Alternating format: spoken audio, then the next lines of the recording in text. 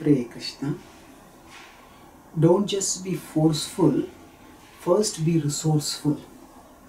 Sometimes when we are in a responsible position where certain things are our responsibility to do or to get done, then we may have to push people, we may have to force people. So we may say people are so disobedient, people just don't understand, they don't listen, and that's why I have to be forceful. But yes, sometimes we have to be forceful, but still we have to check whether we have truly exhausted other options. We need to strive to be resourceful before we become forceful.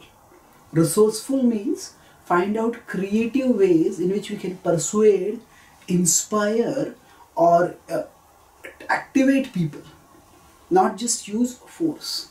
In the Bhagavad Gita, when Krishna talks about the qualities of the Kshatriyas, then Shauryam Tejo Dhutir Daksham Yuddhe Chapyapalayanam Danam Ishvara Bhavascha Shatram Karma Swabhavajam.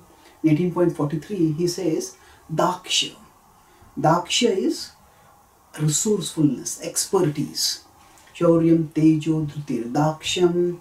So they have heroism, they have power, they have determination, they're expert. Expert means they know how to get things done, how to talk with whom, how to inspire whom, how to activate whom.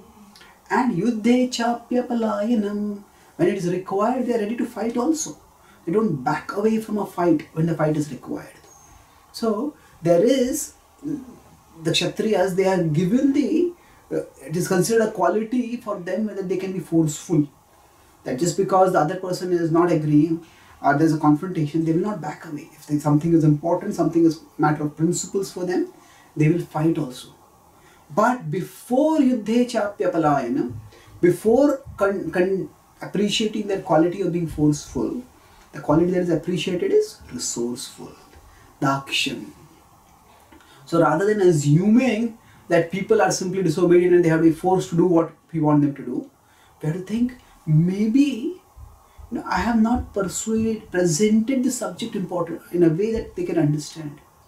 Because ultimately, if you want to lead, it's important that we not only get people to do the right thing, but educate them so that they will do the right thing themselves in future. So that will happen only if they themselves become convinced, and for that, for persuading them, convincing them, we need to be resourceful. In the Bhagavad Gita, Krishna is God, and who can have more force than what he has?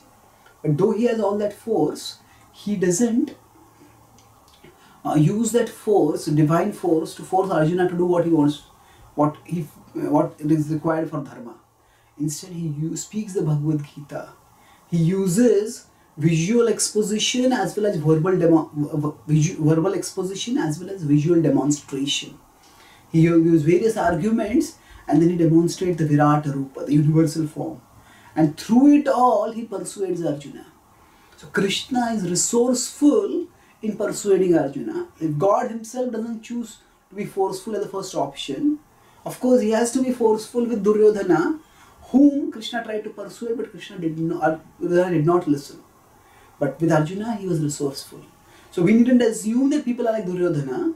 We can give people the benefit of doubt and assume that they are like Arjuna. And if we strive to be resourceful, not only will we be able to develop our skills to express and persuade others, not only will we train others to make healthier choices, but also we will have more richer and fulfilling relationships. Thank you. Hare Krishna.